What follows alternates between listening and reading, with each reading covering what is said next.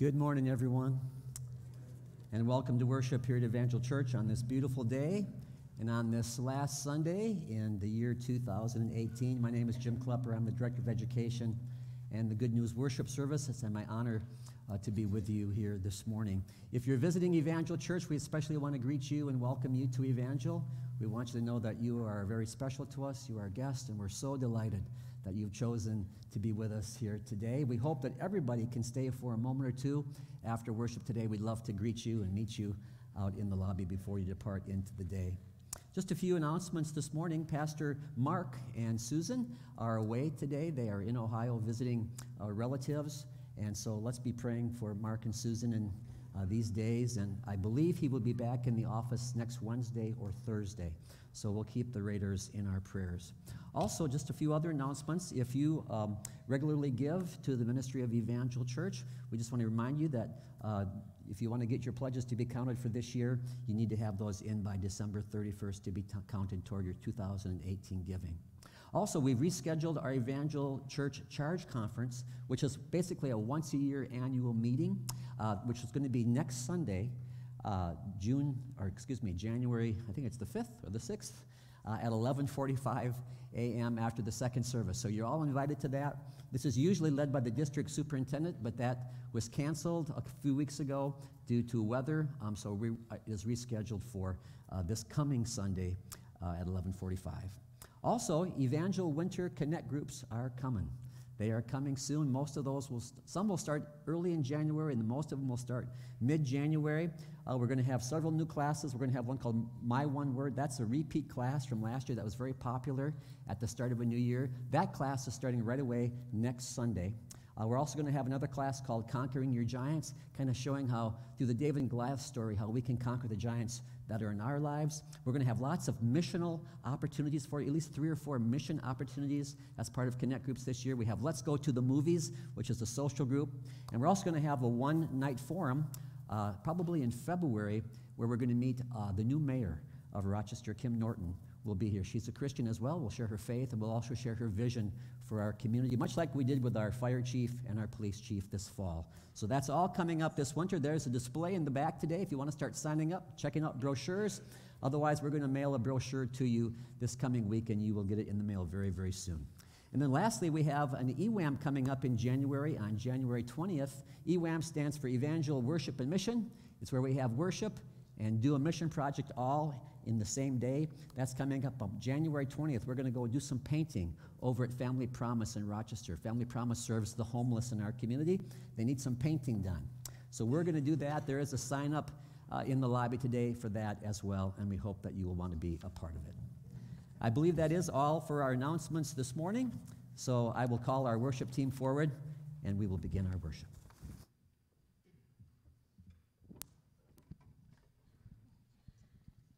Good morning. My name is Helen Duff, and I'll be your worship leader this morning. As you are able, please stand and join us in our singing. Go tell it on the mountain, over the hills and everywhere. Go tell it on the mountain that Jesus Christ is born. While shepherds kept their watching, or silent flocks by night, behold, throughout the heavens there shone a holy light. They feared and trembled when low above the earth rang out the angel chorus that hailed the Savior's birth. Go tell it on the mountain, over the hills and everywhere. Go tell it on the mountain that Jesus Christ is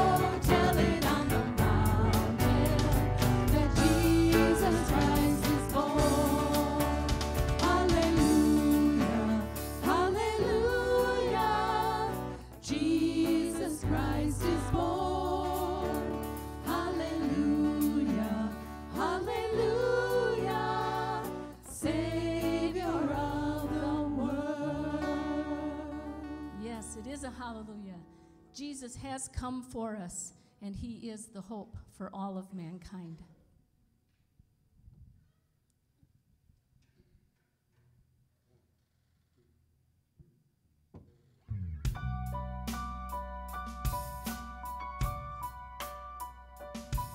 God rest ye merry gentlemen, let nothing you dismay. Remember Christ our Savior was born on Christmas Day to save us all from Satan's power when we were gone astray. Oh, tidings of comfort and joy, comfort and joy. Oh, tidings of comfort and joy. He has come for us, this Jesus. He's the hope for all mankind. He has come for us, the Messiah, born to give us life.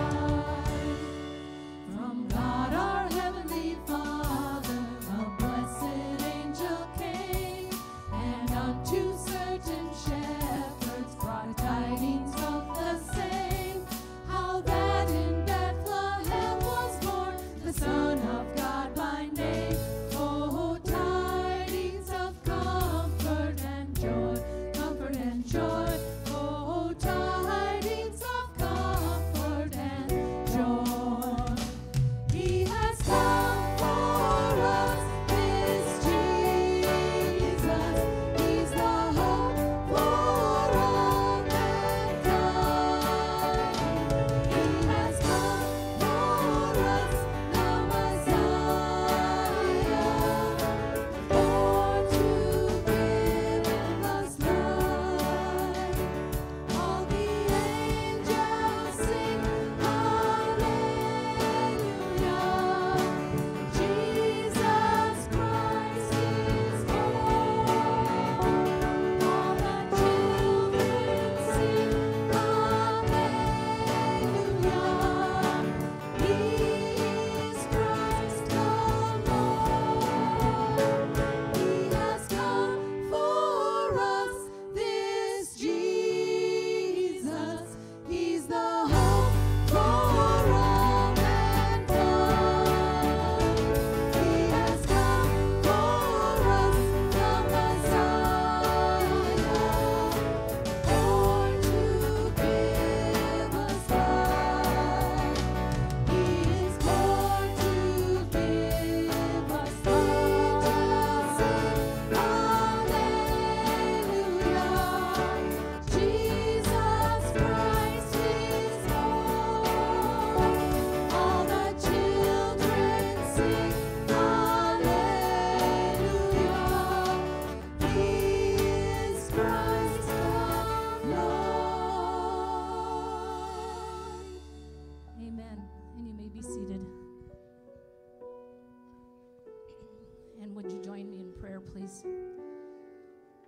Dear God, we are so thankful for the gift of Jesus that you gave to us. He was born so we can have everlasting life. No earthly present can ever match the love that you have for us. During this Christmas time, we know many have gathered with family and friends to enjoy exchanging gifts and sharing special memories. We also know that Jesus is the reason for this season. Help us to seek out the lost and the lonely who may not have a family and invite them into the family of God. Jesus did the very same thing, and that shows that all people matter to God. Finally, as we are on the verge of a new year, may we become a light to our city that reflects our love for Jesus. Strengthen our resolve to reach beyond this building and to gather your people with loving arms. In your name we pray. Amen.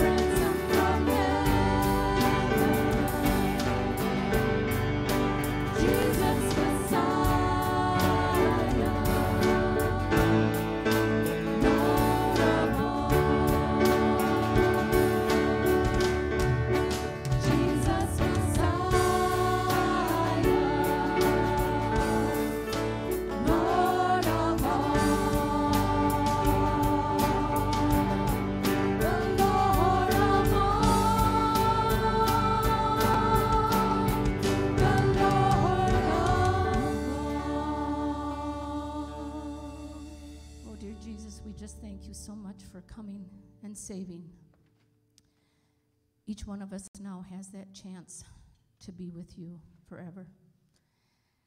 And now as we prepare to take the offering, let these tokens that we bring forward be used as a blessing to our community and beyond. In your name we pray. Amen. And children, there is children's church for you today if you would like to go back, and Clancy will meet you.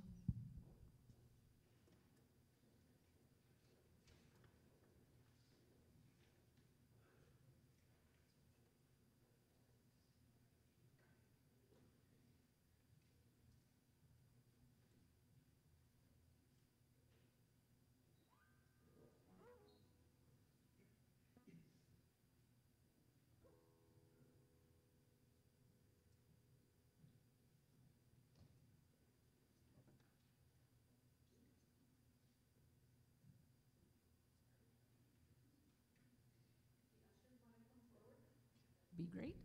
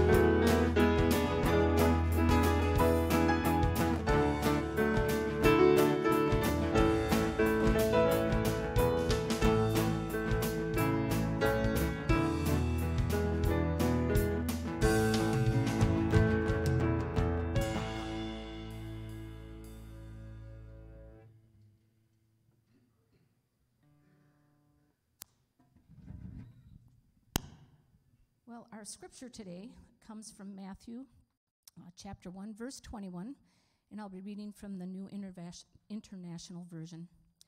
She will give birth to a son, and you are to give him the name Jesus, because he will save his people from their sins. And then also from John chapter 3, verses 14 through 16. Just as Moses lifted up the snake in the wilderness, so the Son of Man must be lifted up, that everyone who believes may have eternal life in him. For God so loved the world that he gave his one and only Son, that whoever believes in him shall not perish, but have eternal life. This is the word of God for the people of God. Thanks be to God.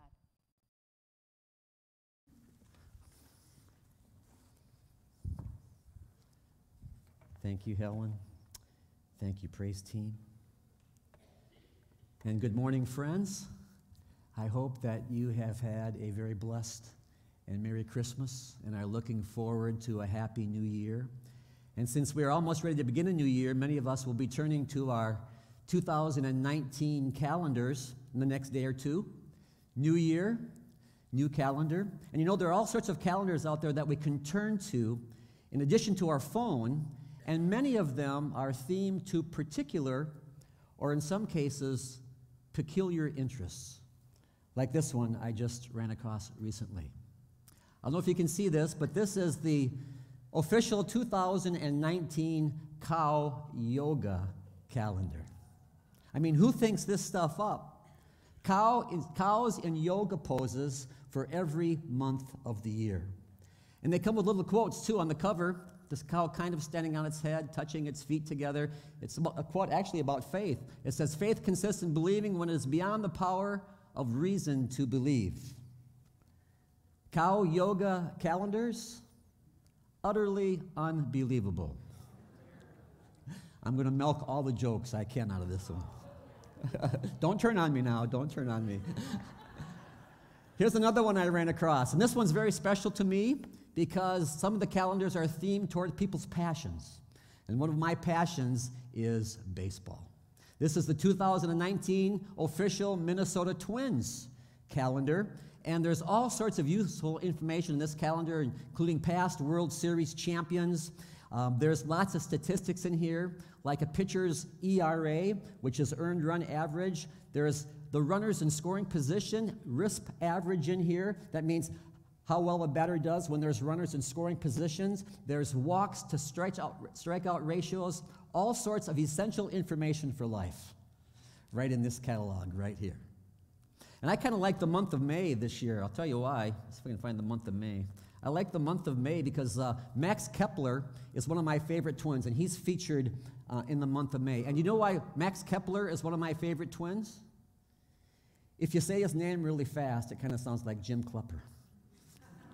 Max Kepler, Jim Klepper. I've just made the big leagues. Okay, that's the Minnesota Twins calendar. I got one more here to show you, and this one's called A Dog Knows Best, the 2019 calendar. And this also addresses one of my other passions, which is dogs or cats or pets of any kind. I'm a big dog guy. Jan Brunke was kind enough to buy this one for me. And this one's really cool because it features close-up pictures of dogs. And you know, somebody really got me on this already, I'm telling you. I was opening it up, and I was looking at the first picture of this calendar, and they said, hey, that's a mirrored calendar. I said, what do you mean a mirrored calendar? Then I looked at it. Very, very funny. I'll tell you what, everybody in Evangel United Methodist Church, and I mean everybody, thinks they're a comedian.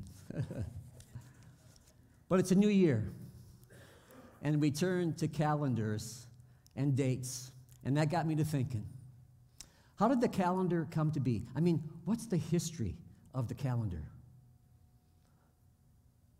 What's the history of time being measured by the calendar that we use today? And as I got to thinking about that, it spurred an idea for this message this morning. I started thinking about the person, the man who divided time, who divided history, and that would be Jesus. I mean, the most universally accepted calendar in the world today uses the abbreviations BC, before Christ, and AD, after death, to set this division of time in the history of the world. Why is this?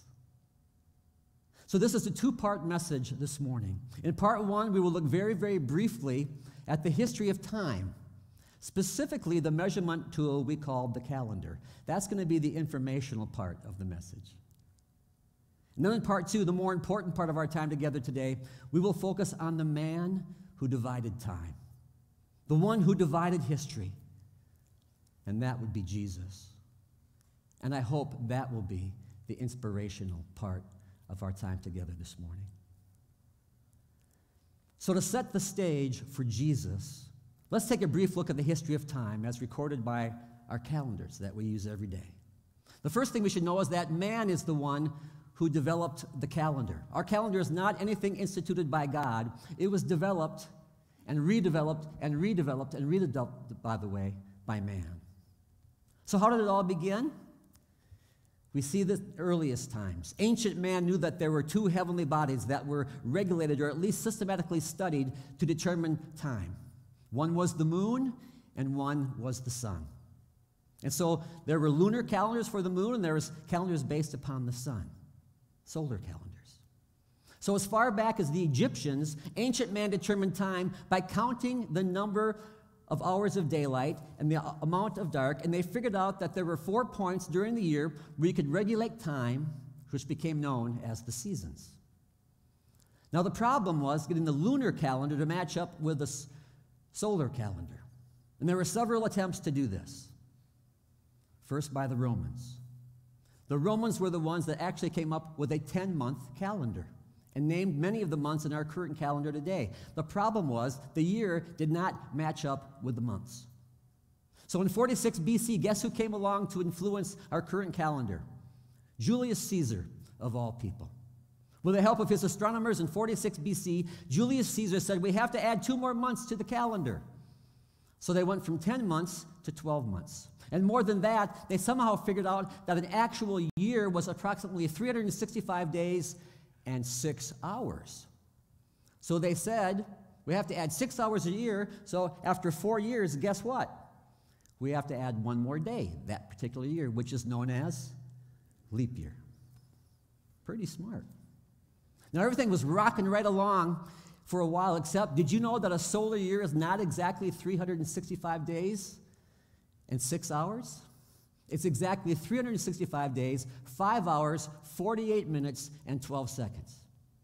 You say 11 minutes, what's the big difference? Well, folks, you stretch 11 minutes over 15 centuries, and it makes a difference. The Romans' calendar got out of sync again. Before they realized it, Easter, which was set after the first full moon of the vernal equinox, was going to be celebrated at Christmas. Now, you can't be celebrating Easter at Christmas. And even before that. Is your head spinning right now? Mine was when I researched this for this message, because I really don't know a vernal equinox from a tube of sport socks. But that 11-minute difference was messing things up. So anyway, the next big guy to come along was a fellow by the name of Pope Gregory. Long story short, and believe me, you do not want to hear how they figured out and calculated that 11-minute difference. But Gregory did it, and he got us back in sync again, and he instituted the calendar we have today, which is known as the Gregorian calendar. And that's how we arrived at our current date, and why December 31st, coming up tomorrow, is the last day of the year. Oh, but wait. What about this AD and BC? Where'd that come from? Well, in the year 532 AD, this monk by the name of Dionysius calculated AD. He calculated the years and titled them AD, which stands for Anno, Year of Domini, the year of our Lord. That's why we say 2018 AD. But Dionysius didn't figure out BC. BC was not done until 731 AD by another guy by the name of Beatty. He was called the Venerable Beatty because he was very, very intelligent. And he's the one who introduced BC before Christ. You know why they waited so long? Until then, they had no concept of negative numbers. They couldn't even conceive of going backwards in numbers until Beatty introduced it, but then he did. And folks, that's how we got our calendar. If you boil it all down, it's the process of man attempting to match months and years to the moon and the sun. Now let me ask you a question. How many of you learned something about the calendar today? Raise your hand. Did you learn something? Okay. Put your hands down. I have another question. How many of you learned more than you wanted to hear about the calendar? Raise your hand. That's what I thought. I appreciate your honesty. Well, that's the informational part of the message. The most important part of this message is what's coming up next, the inspirational part. Man developed the calendar, but history was divided by Jesus Christ. Now, this is key because throughout all of history, when mankind has been looking for an event to determine our historical dating, there is just one event that stands. The event is the coming of Jesus Christ to earth. The Romans calculated time partly off Easter. Dionysius calculated AD based on the death of Jesus. Beatty calculated BC based on the birth of Jesus.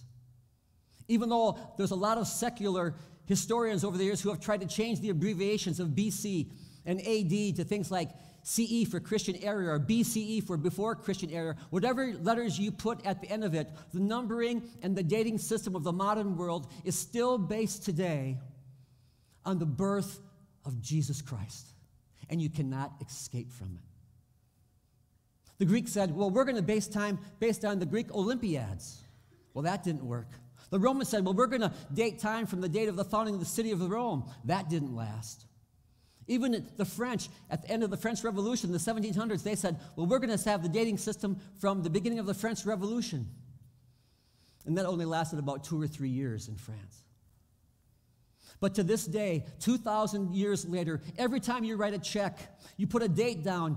Every time you look at a calendar, every time you register any date for the day, you are acknowledging something that happened 2,018 years ago. That was the most significant event in history, the coming of Jesus Christ to this planet.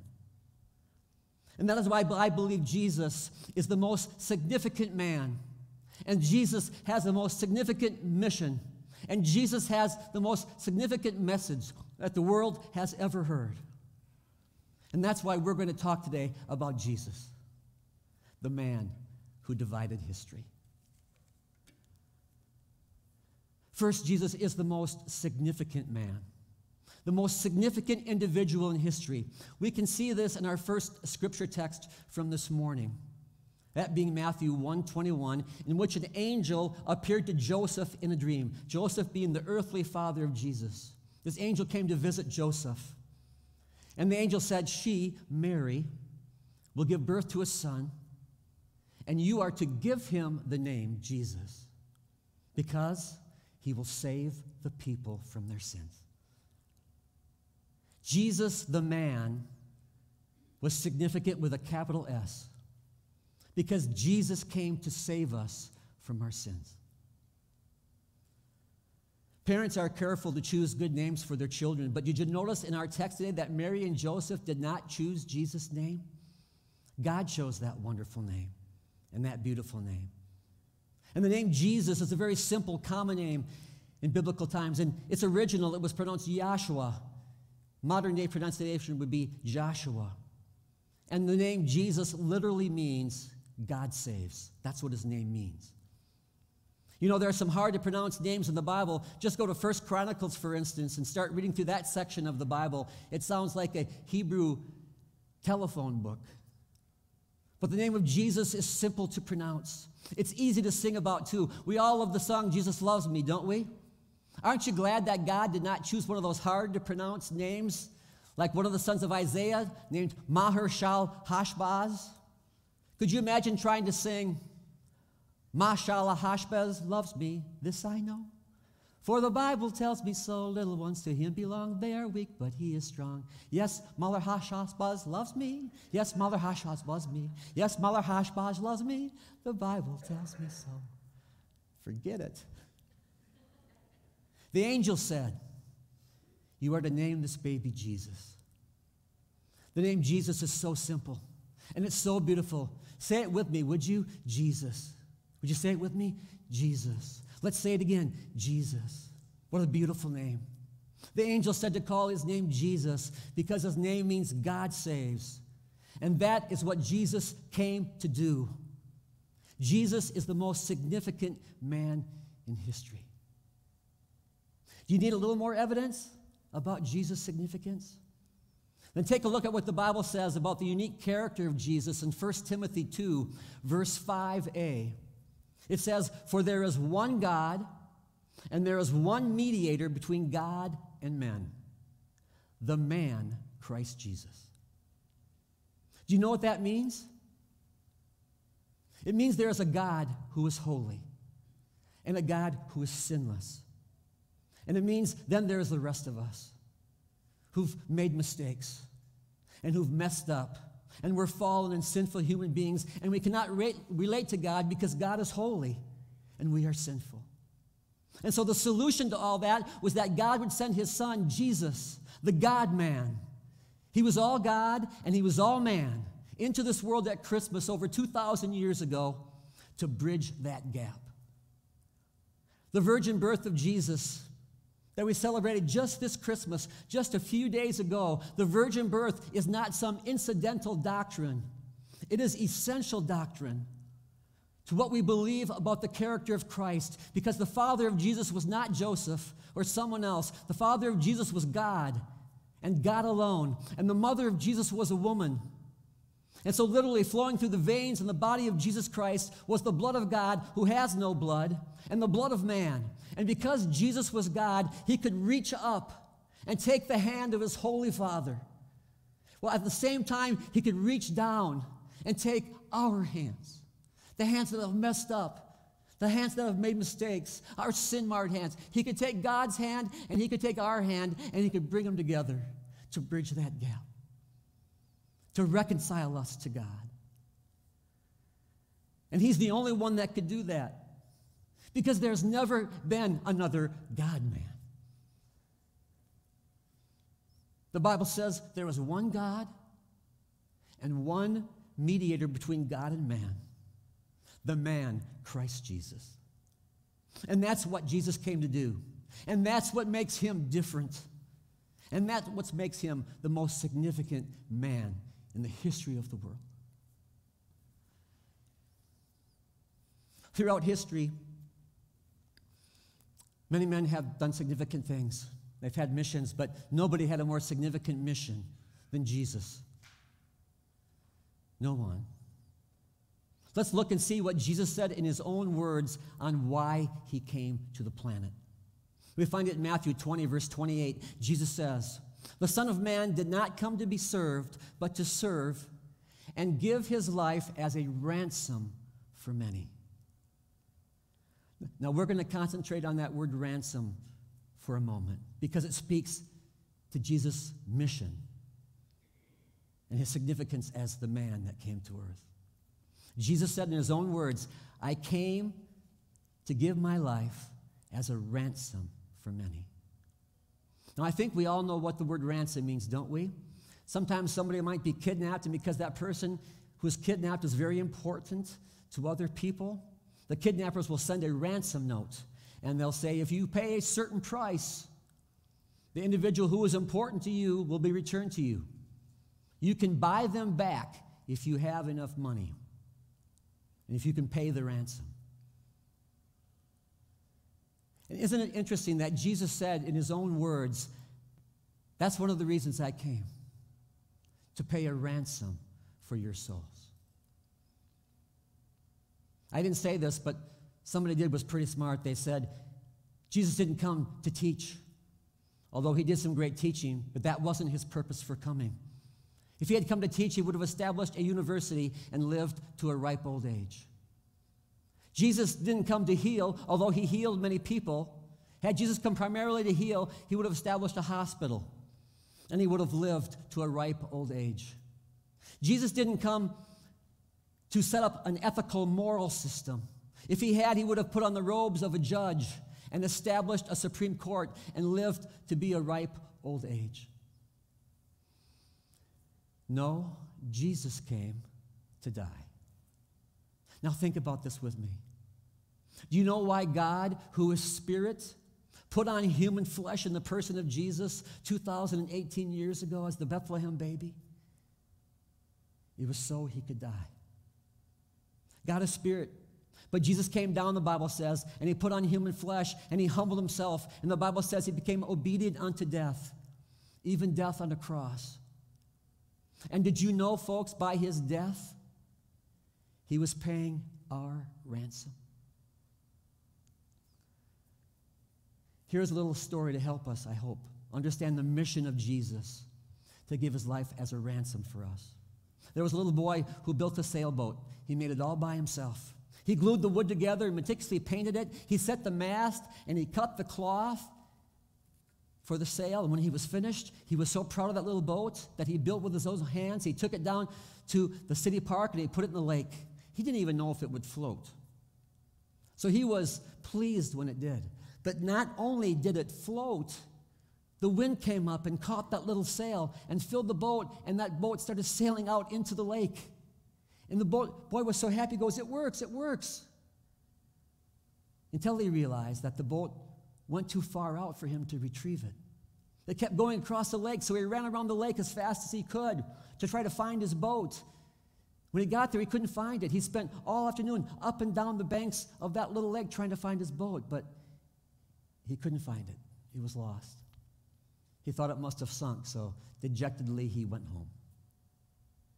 A couple of days later, he was walking down a street in his neighborhood, and he happened to look in the window of a store, and guess what? He saw his boat. For sale, $20. He ran in there to the owner of the shop and said, my boat, I made it with my own hands. It's mine, it's mine. Where did you get it? He asked the shopkeeper. And the shopkeeper said, well, a man sold it to me a few days ago. I don't know if I can believe you or not, son, but you can have it for $20. Well, the little boy said, well, sir, I don't have $20, but if you'll put the boat under the counter and give me some time, I'll earn the money. And the shopkeeper agreed, and he put the boat under the counter. And so the little boy went out, and he raked leaves, and he hauled trash, and he turned bottles in for deposit. He did everything he could do until he had $20. And then he went back down to that store, and with that $20 clutched in his hand, he laid it on the counter, and the owner of that shop picked up that little boat behind the counter, and he handed it to him. The little boy took the boat and walked outside, and he looked at it, and he said, you're mine. You're twice mine because I made you, and now I've bought you back. That's exactly what Jesus Christ has done for us. He looks at us and he says, you're mine. You're twice mine because I made you. And when you were lost and when you were wayward and you were marred by sin, I paid a ransom for your soul. I bought you back. That's what Jesus did. And it's the greatest mission in the history of the world. Jesus Christ, the greatest man, with the greatest mission, and lastly, the greatest message in history. Jesus delivered a unique message that was revolutionary in the world, and you can find it in John 3:14-16. You'll be familiar with the last verse, but maybe you've never tied the verses together. It reads, just as Moses lifted the snake in the desert, so that's another whole story, a good one. But just as Moses lifted the snake in the desert, so the Son of Man must be lifted up. That means on a cross. That everyone who believes in him may have eternal life. And here's the next verse. And this is Jesus speaking. And he said, for God so loved the world that he gave his one and only Son, that whoever would believe in him would never die, but have everlasting life.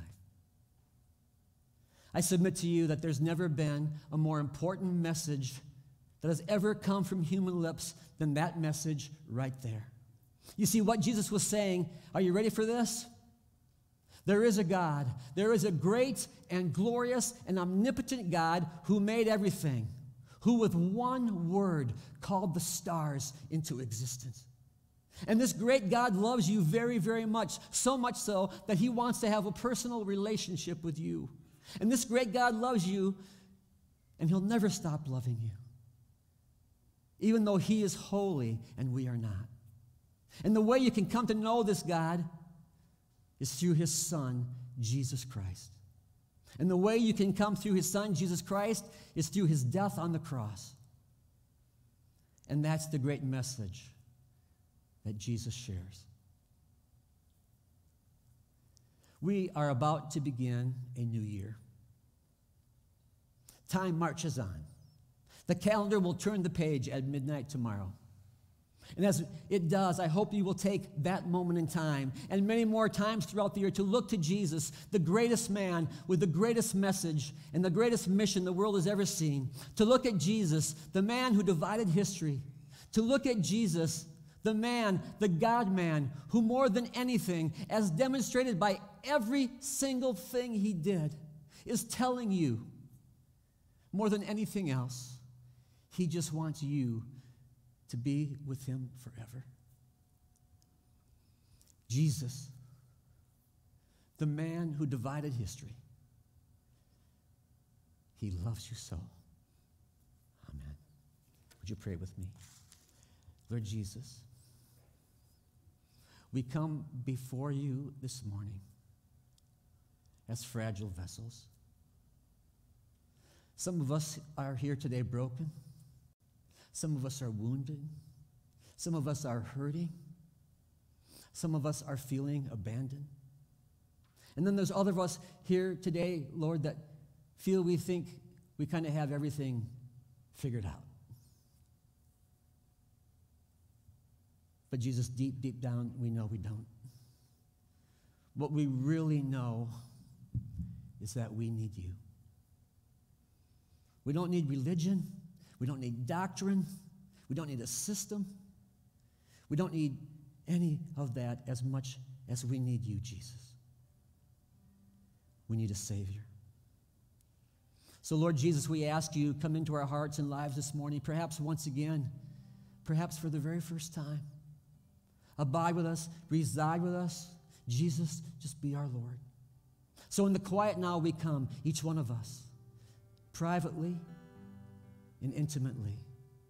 In the silence, Jesus, we lift our prayers up to you.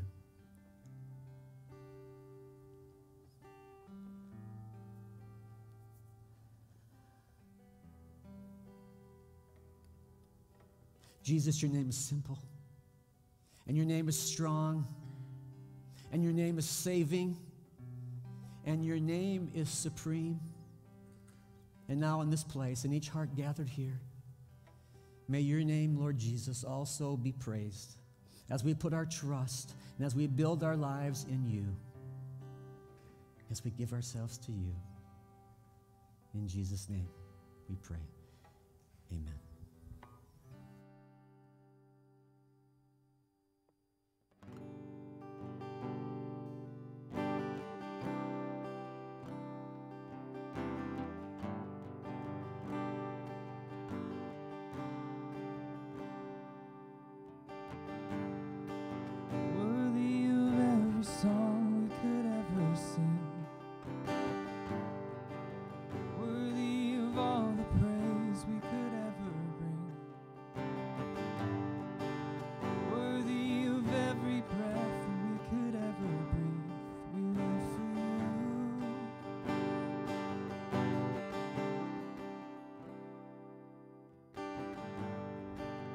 Jesus, the name above every other name.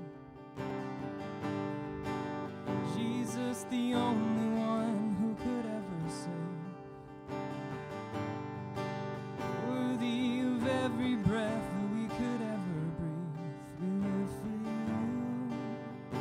Oh, we live for you. Holy, there is no one like you. There is none beside you. Open up my eyes in wonder and show me who you are and fill me with your heart and lead me in your love to those around me.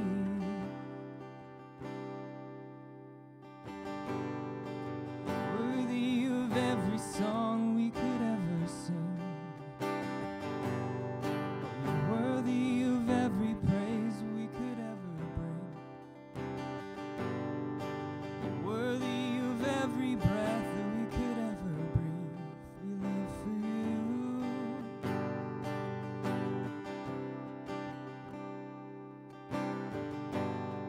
Yes, Jesus, the name above every other name. Jesus, the only one who could ever save. Worthy of every breath that we could ever breathe. We live for you. Oh, we live for you. You're holy and holy. There is no one like you. There is none beside you. Open up my eyes and wonder and show me who you are and fill me with your heart and lead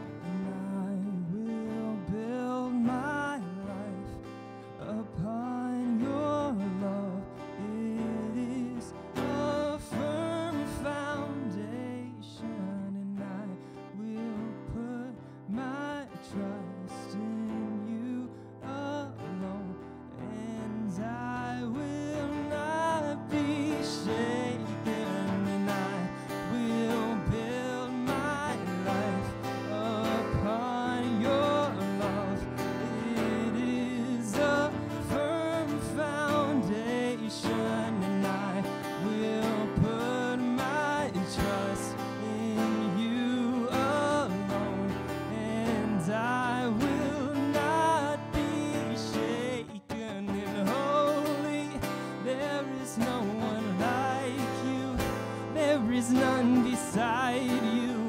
Open up my eyes and wonder and show me who you are and fill me with your heart and lead me in your love to those around me. You are holy and there is no one like you. There is none beside you. Open up my eyes and wonder and show me who you are and lead me with your heart and fill me with your love to those around me.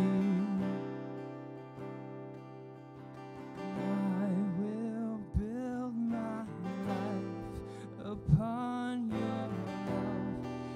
It is a firm foundation, and I will put my trust in you alone, and I will not be shaken.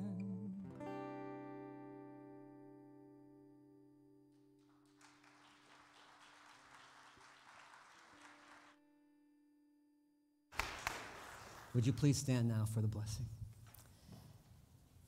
Jesus, the greatest man, with the greatest mission and the greatest message in the history of the world. Go now, build your life on his love. It is a firm foundation. Put your trust in him and him alone. Jesus, he has always loved you, and he always will. Amen.